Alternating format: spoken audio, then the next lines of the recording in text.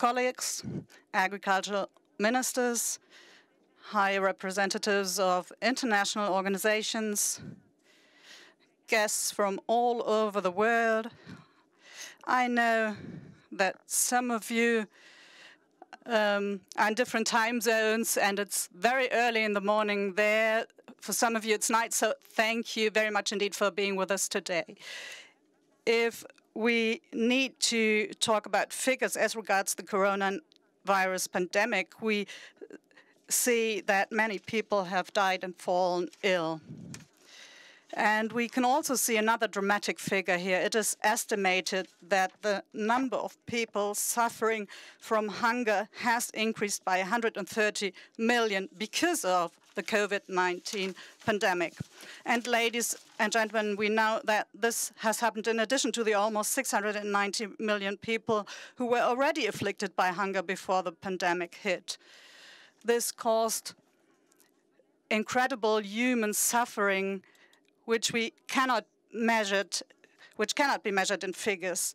Today, as part of the international community, we want to draw attention to the suffering. We want to mobilize counterforces to curb this development. Because while solutions to the coronavirus crisis are beginning to take shape, vaccination, hunger will not cease to exist when the pandemic ends. So, colleagues and high representatives of the international organizations, we need to prevent new pandemics together. We need to make access to food safer. We need to stop climate change and adapt to its challenges. And in order to do so, we need to further deepen our international networks. We have pooled our proposals on this in an ambitious communiqué, and I would like to thank all of you who've participated in the technical negotiations. It shows that there's no simple solution. There's no master plan which can be pulled out of a hat overnight. The contrary is true. We need the combined forces of the international community instead. And this is why I would like to mention three key areas at the beginning, because the COVID-19 pandemic has made it even more clear that we need to act together. First of all, let me mention the topic of wild animal health. 70% of the new infectious agents that have appeared in humans in the past 30 years have come from animals, from wildlife. And there's a strong reason to believe that the coronavirus pandemic originated where wildlife and human dwellings overlap, as was the case with other zoonotic diseases as well, like Ebola or rabies.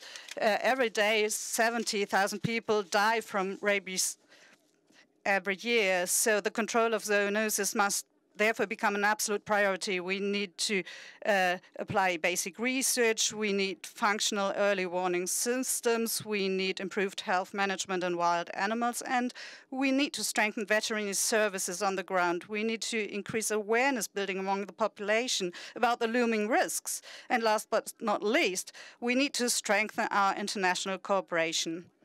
The so-called One Health approach needs to be further strengthened. Germany is prepared to assume responsibility here. And a designated institute has already been established at our leading research organization, the Friedrich Loeffler Institute, so that we can share knowledge and support fundamental research. And let me come to the second point, and this is food. Food needs to be available. We need functional, resilient supply chains, open markets. Without them, we cannot ensure people's food supply worldwide. And I'm deeply convinced that we need to take this problem seriously, also as regards the human right to food. Let me mention one figure. 40 countries of the world alone do not even have sufficient agricultural land to feed their own populations adequately. They depend on imports, and export restrictions force up prices and threaten their food supply. And we must not apply these restrictions carelessly. And the WTO is implementing an initiative to lay down rules in this respect. In addition to that, we need stronger mechanisms to prevent price volatility. And one means to this end is also improved transparency, of course. We all know the Agricultural Market Information System AMIS. It provides a good service here. And we also need to ensure the mobility of the workforce. But we also need certain work standards. Despite the coronavirus pandemic, farmers must be able to continue to cultivate, harvest, and sell their crops. And this brings me to the third point. And this is a joint effort. This is climate change. We need joint efforts here. The risks posed by the pandemic regarding the security of the food supply are being exacerbated by climate change. Extreme weather events such as droughts, storms, and floods are fueled by climate change. They cause considerable harvesting losses and reduced crop yields. They also contribute to the wasting of resources. And of course, they also threaten the livelihoods of our farmers. I would like to say clearly, an agricultural sector that is completely emission-free, this will not be possible. The farming sector provides us with food and nutrition, but the sector's potential to contribute to curbing emissions, not only when it comes to animal husbandry, but also as regards storing carbon, needs to be better exploited. Besides forests, only agricultural land can store carbon naturally. We need to appreciate that and create incentives. Agriculture is ready to be an important part of the solution, but we also need to recognize it and create incentives. And this is why the International Climate Change Conference, COP26, should therefore take a pioneering decision to continue to appropriately and purposefully integrate agriculture into international climate negotiations. And colleagues, you all know that in your countries, you all shoulder responsibility in your countries for feeding the world. Agriculture needs support to protect soils, to improve carbon sequestration in soils, to use nutrients more efficiently, and to conserve biological diversity. And in order to do so, despite climate change, they still need to be able to produce food. And let me mention another figure here. And I would also like to refer to my colleagues in Africa, for instance. The consequences of climate change can be felt there a lot. The productivity in staple food production, such as maize and cereal in Africa, will probably decrease by up to 17%. So despite all challenges, we need to explore new paths and make old lines of action more efficient. For instance, there are already examples of good strategies, but we need above all side-adapted concepts. One concept may be the strengthening of agroforestry, so the combination of copses with arable crops or meadows with pastures. And a significant advantage of agroforestry systems is that they survive dry spells, better protect soil from erosion, store carbon, and sustainably improve soil quality. That's what they can do. And colleagues, food losses and waste within the whole food chain, from production to processing up to the consumers. We need to avoid food loss and waste. In many parts of the world, up to half of food, up to 50% of food goes bad during transport. In addition to that strategy, we also need breeding, also new and modern breeding techniques which are climate resilient, less pesticides or less fertilizers because of these new breeding techniques. And last but not least, and this is in line with the work which we've all already done, we also need investment in the digital transformation. We have promising approaches here. These were provided by the Coronivia Joint Work on Agriculture. This is the World Climate Conference, Climate Change Conference at the COP23 in Bonn, and within the scope of the United Nations Framework Convention on Climate Change. Decisions were taken there with a climate framework convention, and we need to work on this. The global community needs to further develop these approaches in a dedicated manner at COP26 in Glasgow, and we should support this to the best of our ability. So I would like to conclude by saying that it's quite clear that we all know that there are numerous other areas which we need to work on together. This is access to land, a holistic approach to the food system, and enhancing food security. We have included many aspects in our communiqué as a work assignment to ourselves with the one central goal, and this is to feed the world. And to do so despite climate change and despite the pandemic. We need to reinforce our efforts in these difficult times to achieve zero hunger, the zero hunger objective of the 2030 agenda. And this is why I would like to use this opportunity to once again promote the 2021 United Nations Food Systems Summit. We need this discussion process to future-proof our food systems.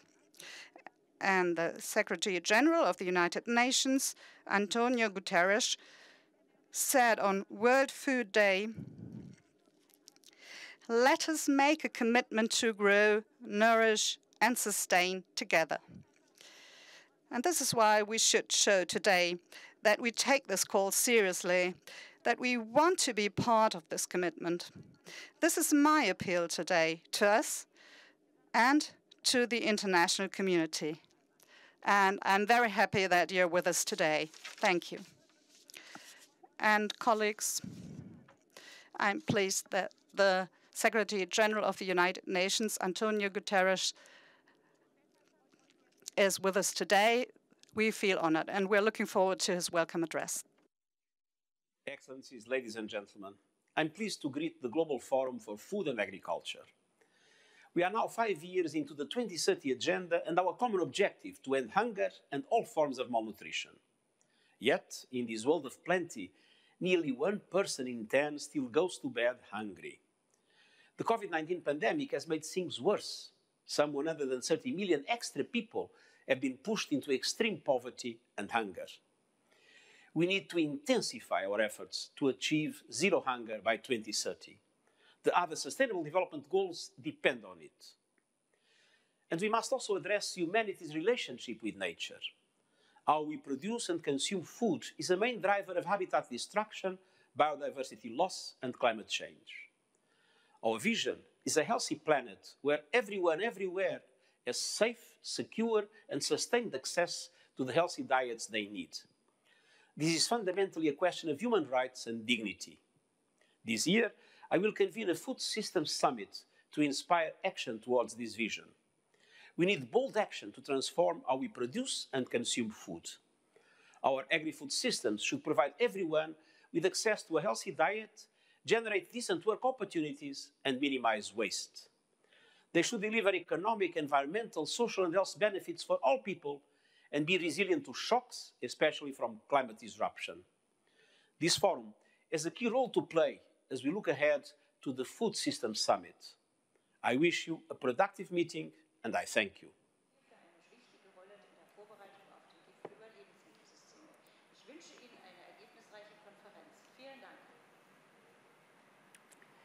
Ganz herzlichen Dank. Nach diesen eindrücklichen Worten des UN-Generalsekretärs beginnt nun unsere Aussprache. After these impressive words of our Secretary General, we will now have our discussion, and therefore, colleagues, one important element of our GFFA are the 2 high-level panels. And at these 2 panels, we had international experts presenting their view on this important topic of this year. And they discussed potential solutions and tasks. The audience was included, and future trends were discussed. And therefore, I would like to thank the FAO and the EU Commission for hosting these important events. Colleagues, I would like to extend my warmest thanks to you, and I would be grateful to you if you could give us your impression and share your view of the current situation. And therefore, Director General Chu, you have the floor. Good morning, good afternoon, good evening, and my dear Minister Julia, Excellencies, ladies and gentlemen. It's my pleasure to join you today. Thanks to the Federal Minister of Agriculture and Food of Germany for inviting FAO to be one of the key panelists. I'm happy to share with you the key conclusions of high-level panel on how innovation can help strengthen the sustainability of food systems and prevent future pandemics. That took place last Tuesday. The key point that emerged from our discussion was the pandemic gave the impetus to innovation. We should work together to keep up this momentum. We withstood the innovation in policy. African Union organized a trade partner minister meeting with the technical support from FAO, which included agricultural trade and financial ministers to coordinate their response to the COVID-19 emergencies. That was the first time such a trade partner meeting took place in Africa. So we are not working alone or in our own small silos. We work together and collectively, holistically. We innovated in the global multi-stakeholder initiative together with Italy and other partners. FAO launched the Food Coalition, a multi-stakeholder global alliance, and the unified global action to prevent the health crisis becoming a food crisis. At the national level, governments set up innovative mechanisms to respond to the challenges of the pandemic. In South Africa, efforts were made to track the wildlife movement in the Kruger National Park and to timely identify potential risks for spillover.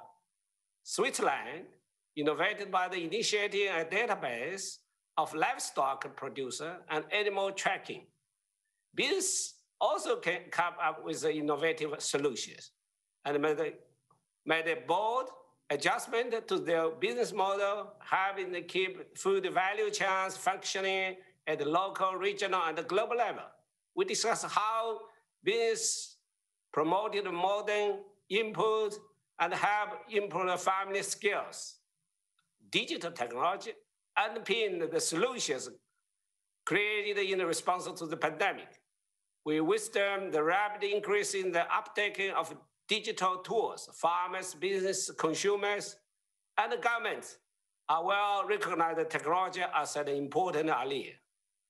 In Uzbekistan, the development of agricultural information systems and e-commerce progresses with efforts to improve digital infrastructure in rural areas. Switzerland, recognizing the challenges of digital technology, established a multi-stakeholder platform to agree on the digital chart, setting principles on how digital technology can be applied in food and agriculture. In FAO, we are here working tirelessly together with all members to establish such a forum at the global level, international platform for digital food and agriculture. Actually, that was last year's communique in GFFA. Ask FAO to do so. So we got all the members, FAO here, 194 members, agreed for running the international platform for digital food and agriculture. These are some examples how the pandemic can give impetus to innovation, and we should continue to work together and keep this momentum. But at the same time, there is 690 million people hungry in the world in 2019. And FAO estimates that the pandemic could add to 132 more million food insecure people to this number, with a serious long-term impact on the food security and livelihood. The upcoming UN Food Summit provides us all with a value and opportunity to work together to make sure that our agri-food systems are more inclusive, resilient, and sustainable, to leave no one behind. Finally, and most importantly, the panel discussion underlined that what is most needed to continue cooperating, embracing new working method, adopted a new mindset, and adapting more new normal life.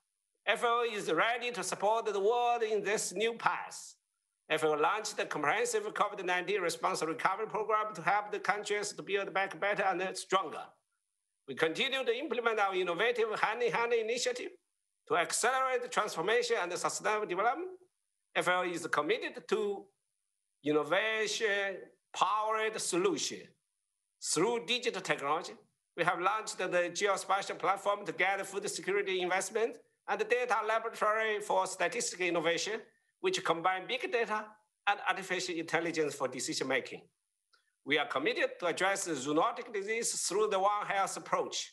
At the Global Forum for Food and Agriculture, we launched the recommendations on how to reduce the future wildlife-borne spillover of disease. These innovative tools can help us to better understand and respond to the impacts of the pandemic. Most importantly, they can help to avert major food security and livelihood crisis. I thank you all for your attention. I look forward to continue our working together for better production, better nutrition, better life, and better environment for a better world. I thank you. Over to you.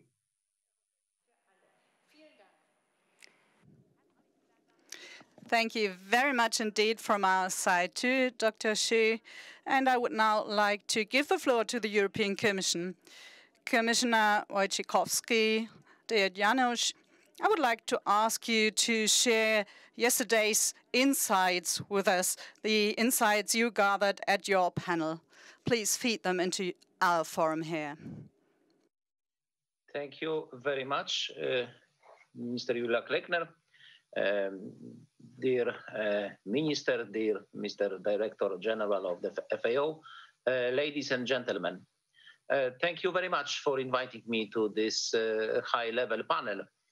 So far, we have seen a very stimulating discussion, and I'd like to congratulate all participants for their valuable insights to this year's rich program of the virtual forum. The topics that were discussed covered three dimensions of agriculture interaction with the climate: the agri-food sector's contribution to climate change mitigation, the climate resilience of food systems, and the role of trade and development cooperation. The panel concluded modernizing the global food system and producing food around the world in a more environmentally responsible and climate-smart manner can and should make a large contribution to mitigating the effects of climate change, particularly on vulnerable communities. The way food is produced, traded, and consumed, in example, the global food value chain, needs to take into account the reality of climate change and prepare for its impacts. A shift toward more sustainability is inevitable, and we must diversify the chain to ensure uninterrupted food security for all. As I pointed out during the panel discussion on Wednesday, one important aspect is the transport of agricultural products. In the EU average, we transport our agricultural products 177 kilometers. I know that agricultural trade is needed and essential, but we need to produce and consume more locally, reducing the transport distance. That alone would have a significant impact on the climate. More cooperation and in international agriculture policy is becoming increasingly important if we want to further scale up our efforts to address the effects of agriculture on the climate, but also the effects of the climate on agriculture, which is sometimes forgotten. Climate change has global causes and therefore calls global solutions. We must adopt the existing channels of international trade and development cooperation to better take into account the need to address the environmental and climate implications of the global food system. Our future development cooperation can be a real tool for effective joint action on agriculture, climate action, innovation, and value chain addition. For me, it's important that we put agriculture on a road to be more sustainable and more environmental friendly without compromising on food security, which was mentioned by Julia Kleckner. All actors of the food supply chain must play their part in it. You all know that the European Union is in the process of earmarking 40% of funds of the Common Agriculture Policy for climate-relevant action. We will also support more ambitious funding for climate and environment goals within the rural development budget. The European Climate Law, part of the European Green Deal, sets out the objective for the European Union to become the first climate-neutral continent by 2050. In this context, we will have to be mindful of the environmental footprint of our agri-food production, as well as our imports and exports. The ambitious goal is supported by the Farm to Fork strategy targets to reduce by 20% the use of fertilizers, halve the pesticides use, raising the share of organic cultivation at least 25% of the European Union's agricultural land, and to halve the overall EU sales of antimicrobials for farmed animals and aquaculture by 2030. Of course, the European Union cannot do this alone. We will rely on the cooperation, support, and expertise of our trading partners around the world. We will seek to strengthen existing partnership and build new green alliances to better align our joint efforts for improving the sustainability of global agriculture. In this sense, the panel has reaffirmed our appreciation for the acute relevance for the team chosen by our host Germany, and confirmed my belief that the big picture is indeed global in scope, and all parts of the puzzle, be it agri-food trade, climate change, international cooperation, or food security, are all connected. Thank you very much.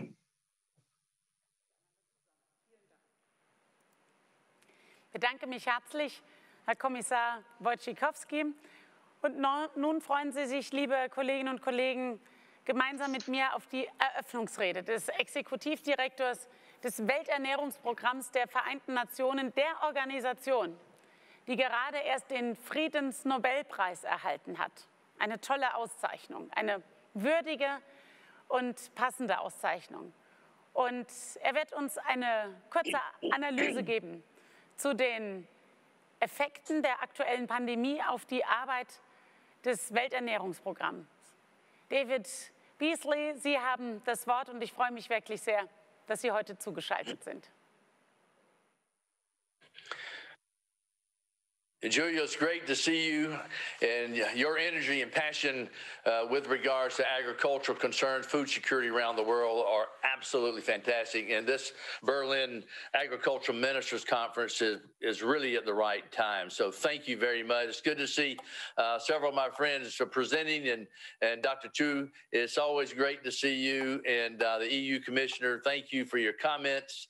And I've been asked to speak on the impact that COVID has had on food security around the world. And, you know, there's just terrible news, to put it bluntly. The good news is in 2020, the world leaders responded all over the world, and we were able to avert famine because we did respond. Unfortunately, COVID has taken another turn in pushing so many of the problems and issues into 2021, and we're facing catastrophic scenario around the world. When I joined the World Food Program 4 years ago, we had 80 million people marching to the brink of starvation. Now, that's not talking about as Mr. Chu has said, the 690 million people that go to bed chronically hungry. These are 80 million that don't know where the next meal is. They're struggling to survive. Well, before COVID, that number had spiked to 135 million, driven primarily by man-made conflict, climate change, and fragile governance. Now, because of COVID, it has exacerbated an already fragile system, moving those numbers to 270 million people that are marching to the brink of starvation. And if we are not very strategic in 2021, we could have massive famine, destabilization, as well as mass migration around the world. And so it is absolutely critical that we don't disrupt the supply chain. You can imagine if you have, I just saw this like in the United States, for example, when people were panic buying, you couldn't get toilet paper. Well, you know, that's kind of funny, but it's not. Imagine if in the most developed nations in the world, with the most sophisticated supply chain systems in the world, if you were struggling on these basic products, what do you think is happening in nations like Niger or Chad? And so the supply chain is critical. And I know Mr. Chu, myself, and others have been on the phone talking with ministers of governments. Don't shut down that border because farmers won't be able to get their seeds. They won't be able to get their fertilizers. You will disrupt the supply chain, and you will only exacerbate an already bad situation. You know, the good news is we've been reducing poverty and hunger all around the world because over the past 200 years, and especially in the last 50 years, we have built systems that are sharing more wealth and more agricultural success in any time period in world history. But for the first time, we're now going in the wrong direction. We must end the wars. We must do what we can on climate change. For example, many of you, and I know the German government has been extremely supportive of us, working with FAO and others on rehabilitating land. Now, people can debate what's causing the climate change, but we can assure you on the ground, it's changing with flash floods and droughts. And so we're working with smallholder farmers and families who can't wait on a global solution. They have to survive day to day. So we've actually rehabilitated over 3.7 million acres of land just in the past 4 or 5 years. We've constructed with beneficiaries over 75,000 kilometers of feeder roads for economic opportunity. And I can remember Mr. Chu and I were in Niger earlier, and I had this woman was standing there, and she said, because of our programs, she said, no longer do we need your help to feed my family, but we're now feeding our village and selling into the marketplace because of strategic agricultural support programs that are changing the dynamics. I haven't found a beneficiary yet that wanted outside support. They want to take care of their own families. They understand the free entrepreneurial spirit, but they need your support and our support. In times like COVID, we've got to be there for them because the price, if we don't, it will be 1,000 times more than if we go in and prevent ahead of these catastrophes. I was hoping that today would be one of these days we could talk about waste, food system summit, what we need to do to secure the future, but COVID has us with all hands on deck. We've got to get through 2021 so that we can prepare a stronger, better future for the future. 7.7 billion people today are depending on you and on us. And working together, I have little doubt we can end hunger. We have a vaccine for hunger. It's called food. With $400 trillion worth of wealth on earth today, it's a shame that any child will go to bed hungry, much less die from hunger. So thank you for your commitment.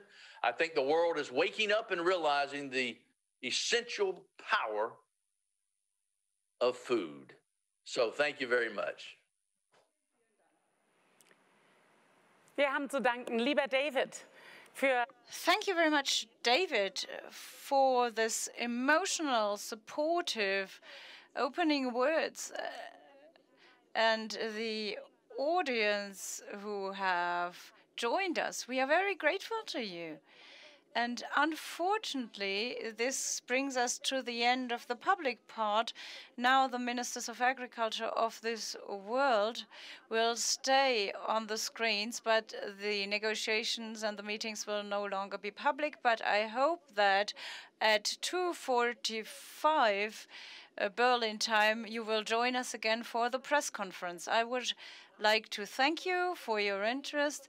We will now close for now, but I would like to ask the ministers of agriculture to stay on board for our internal meetings. Thank you.